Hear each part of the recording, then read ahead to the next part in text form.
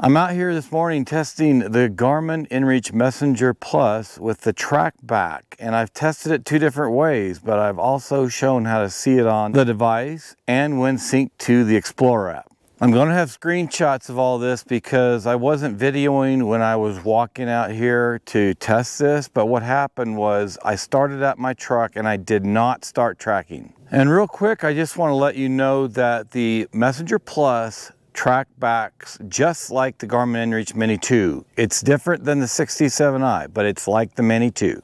Well, I walked out not very far and then I started to track back. What the Messenger Plus does, again, like the Mini 2, is it puts down hidden tracks every 10 minutes. And those tracks only stay in the device for about 24 hours and then they're gone.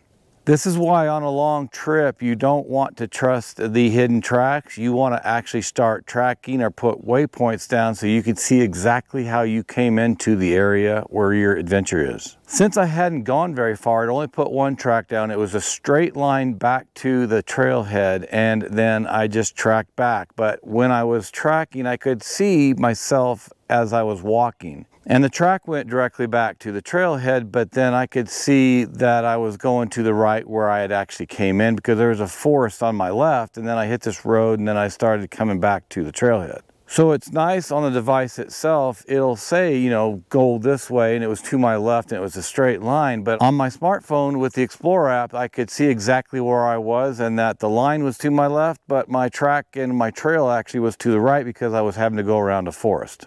Well, I stopped tracking, I got back to my starting point, and then this time I started tracking. And when you start tracking, you'll actually see your track. You could see where I meandered a little bit and curved left and right and got up to the point where I'm videoing here right now.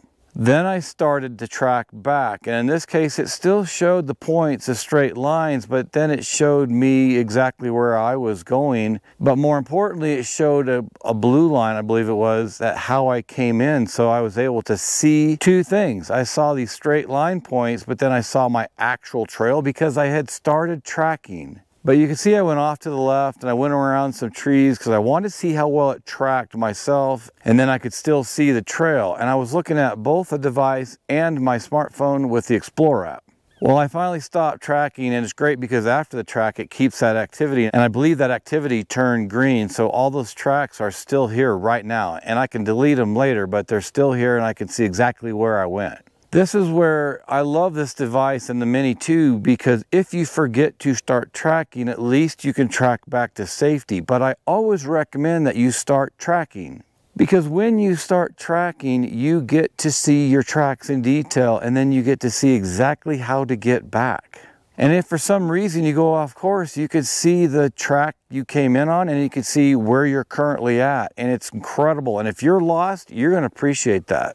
The last thing I want to mention is if you're concerned about tracking and you're on a less expensive subscription plan, change to a higher subscription plan. I think it's premium that I'm on right now, so I don't have to worry about tracks or paying for them or messaging. I can just track as much as I want. I can see all the detail, but then when I'm done with that adventure, or maybe even a few days later, I can go back to the less expensive subscription plan, but I still have that subscription plan for 30 days or that month. There's ways to save money on your subscription plan, and I've got another video. You can check it out here and in the description below, and I go through how to save money, whether it's a monthly plan or an annual plan. And on the monthly, you can suspend your subscription and then restart it, but on the annual, you could go from a more expensive plan to a less expensive plan and then back to the more expensive when you need it. And there's no cost to that. There is an annual fee, but there's no cost to switching back and forth between plans.